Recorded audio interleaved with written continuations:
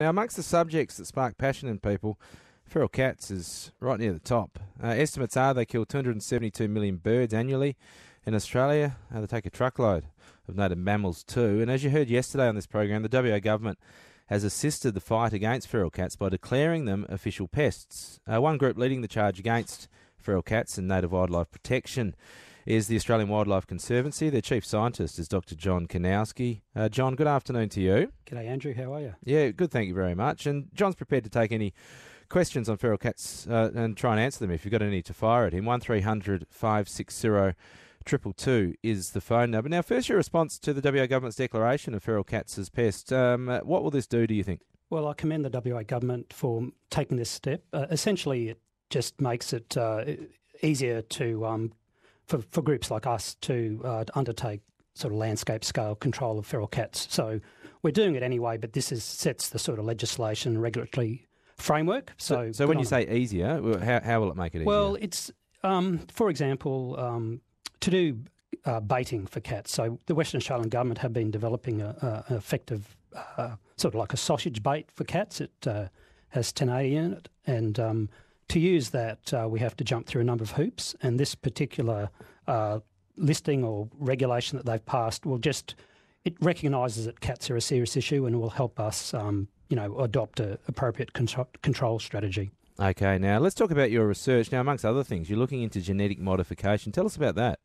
Well, that's the long shot. That's the silver bullet, and that's work we're sort of exploring in collaboration with CSIRO and universities and so on. And that's something that might come off in 10 or 20 years. It's using some of these new genetic tools, a thing called CRISPR-Cas9 that lets geneticists very cleverly change the genes of whatever animal they're working with. So they're working on malaria parasites, and there's some work trying to control human genetic diseases.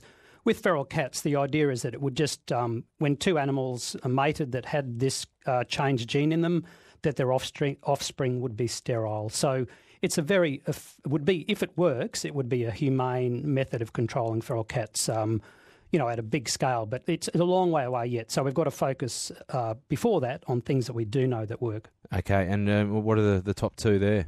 Well, unfortunately, really, the main thing you can do is to fence very large areas or get islands. And we have an island in Shark Bay I'm going to on the weekend where 5,000 hectares, we've got rid of all the feral cats from that island. And as a result, we've been able to put 4 highly threatened mammals back on that island, and they're doing very well. The other thing you could do, like at our Mount Gibson property in the northern wheat belt there, we've fenced off 8,000 hectares, that's 80 square kilometres. We've got rid of all the feral cats and the foxes, and we're going to put 10 species of threatened mammal back in that area. So that's actually the world's biggest threatened mammal reintroduction program right here in WA. So what about unfenced areas though, and not islands? Yeah. What's the best solution other than that long shot of genetic modification? Well, it varies a little bit where you are. So in WA, we're lucky in that there's a naturally occurring, this 1080 that you used to bait, it occurs naturally in some of the plants here. And so 1080 baiting is reasonably effective in WA. It's not so effective elsewhere, and the government is trying to develop effective baits. So our research is essentially trying to figure out, what feral cats are doing, so that when they do refine this bait or some other method, that we can apply it properly. And so we've been putting satellite collars on feral cats and tracking how far they move. They move some extraordinary distances, like 170 kilometres, 100 kilometres down to the Murray River and 100 kilometres back. So your little moggy, exactly the same animal as your pet cat, but one that lives in the wild, can move these extraordinary distances. So I guess what that means is it's no point just trying to control cats. Even in an area like AWC manages at Mount Gibson, that's 170,000 hectares. You could wipe out every feral cat in there and they'd just come in from outside. A number of questions coming through. This from Sebastian. Interested in your viewpoint on this. Feral cats kill probably less native fauna than Parks and Wildlife does with their prescribed burns. What's your view on that? Not really. So what we've found, we've done a lot of work on burning in the Kimberley, and what we find is that feral cats sort of ignore the prescribed burning. That's the cooler burning. But if you don't do that prescribed burning, what you're going to get is a wildfire, and that sort of wipes out the ground cover from large areas.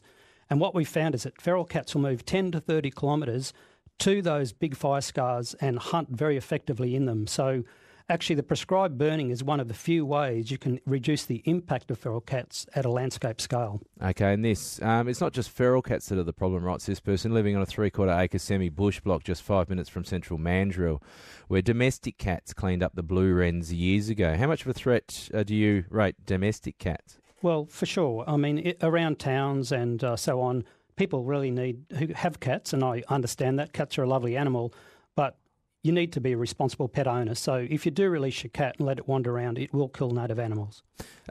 This is a bit cryptic from my point of view, but Felixes shoot 1080 darts at cats. Have you heard of Felixes? Yes, this is one of these interesting sort of developments. So a guy called John Reed, Dr. John Reed, has essentially made this sort of it sprays 1080 gel on a cat and cats groom themselves. And so it used to be called a grooming trap.